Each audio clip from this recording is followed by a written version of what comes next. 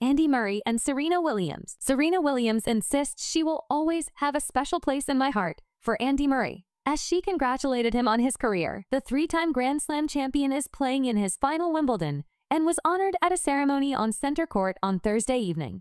Murray and Williams played mixed doubles together at the All England Club in 2019, while the American also referenced Murray's famously grumpy on-court demeanor. "Congratulations to you, Andy Murray, for such an incredible career," said Williams in a video on social media. "I have to say, I've always enjoyed watching you.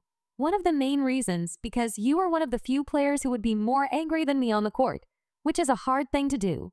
May have been an attitude just like mine, let's say. But to me, it was the most exciting thing to watch, and I had the pleasure of playing mixed doubles by your side, which was such a fantastic experience to do that at Wimbledon nonetheless. It really was one of the highlights of my life."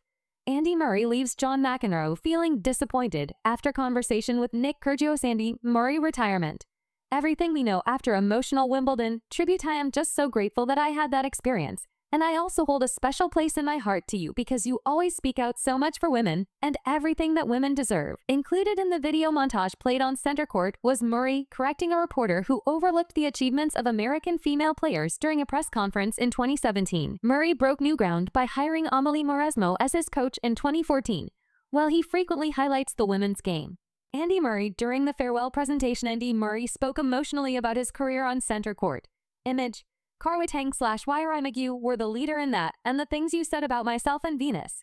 So many things about how we were always so inspiring and what we meant to you.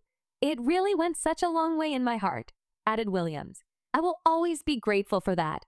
I will always be grateful for the support you gave myself, the support you gave women, and the excitement that you brought and bring to tennis. Watching you win Wimbledon and the US Open and those gold medals was so exciting.